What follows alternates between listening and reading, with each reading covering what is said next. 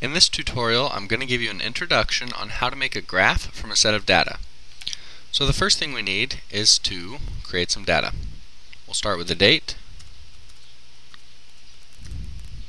And now here a neat little trick is to select the date that we just created.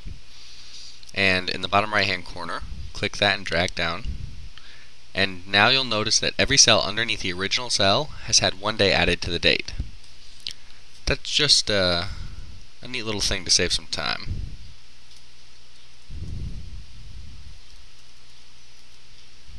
Now I'm just entering random data points.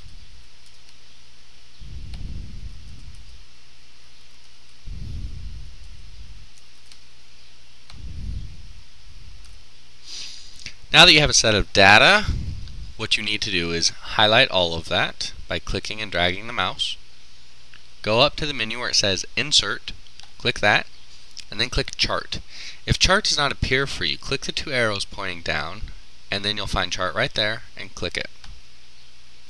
Now, what appears here is the Chart Wizard. This is what will help you actually make your chart. On the first step, you have a bunch of different selections of what type of chart you can make. Bar chart, line chart, pie chart, etc. You can even make custom charts over here on the Custom Types tab. So you have a lot of different options depending on the type of data you want to graph. So we'll start with a column, and we'll choose the default subtype. If you'd like, you can choose a 3D graph or one of these other styles.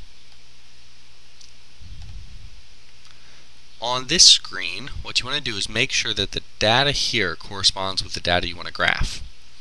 So, on the Data Range tab, first make sure that Data Range, down here, is everything that you selected when you clicked Chart. So here it says Sheet 1, cell A1 to C6. A1 where it says date, C6 where it says 15. So that's correct. Now choose what type of chart you'd like. Columns will display the type of graph you see right here, or click rows.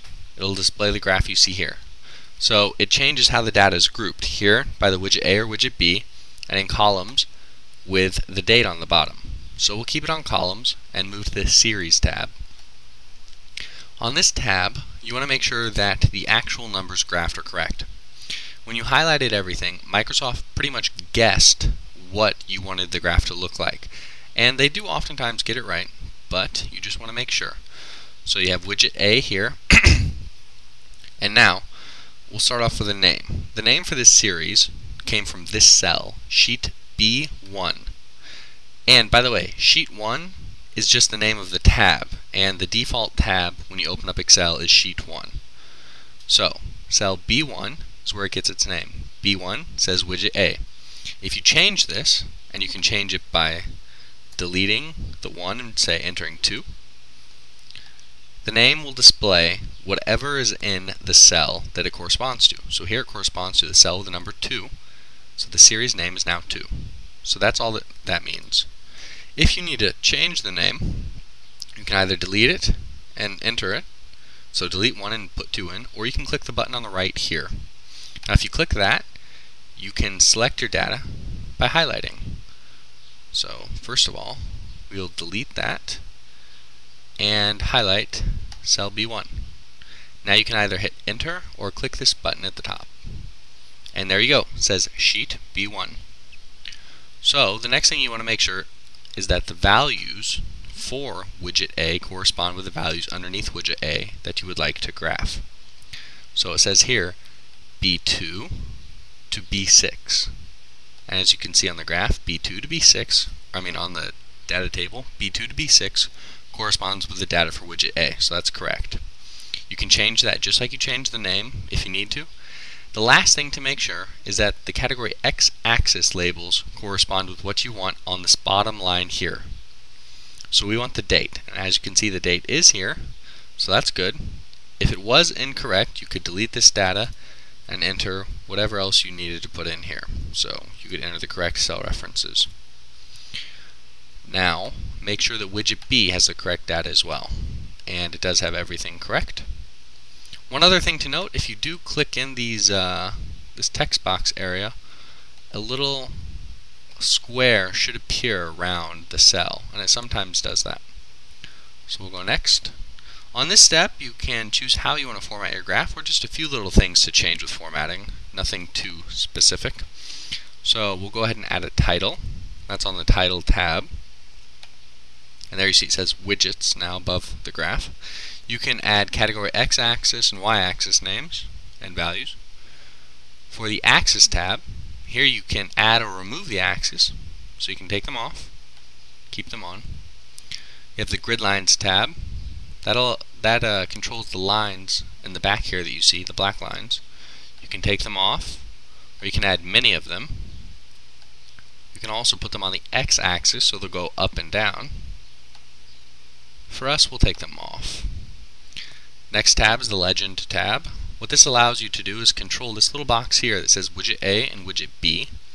We can take it off by unchecking this box, or we can leave it on and we can change where it's located, at the bottom, corner, top, right, or left.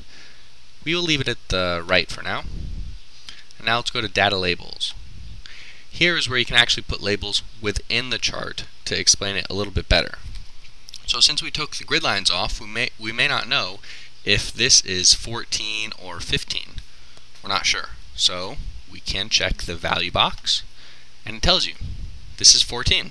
That's 11, 12, so it can help you to actually read the chart. You can also add a category name and a series name, but as you can see, it gets cluttered pretty quickly. So you might just want to say keep the value, or just have category name, just one of them. The next tab is the data table, and the data table will represent everything that you're graphing here in a table format. So it looks like that. Oftentimes you don't need to have the show data table box checked because you already have data listed somewhere else in Excel. So once you've gotten that to your liking, click Next.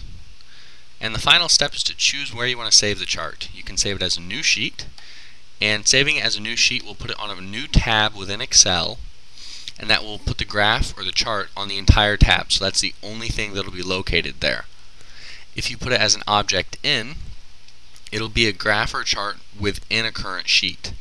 So you can put it within sheet 1, sheet 2, or sheet 3. Our data is in sheet 1, so we'll keep it in sheet 1. Another benefit of putting it as an object in is that we could put as many charts as we'd like on one sheet here. So we could have 6 different charts or graphs next to each other here.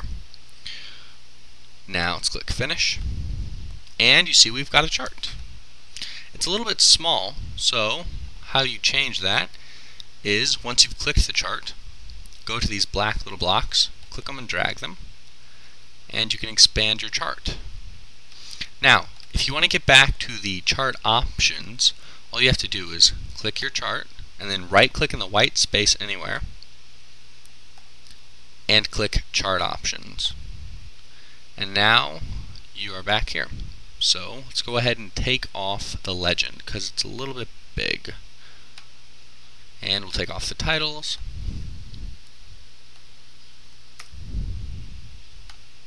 And there we go. So that's how you make a graph in Excel.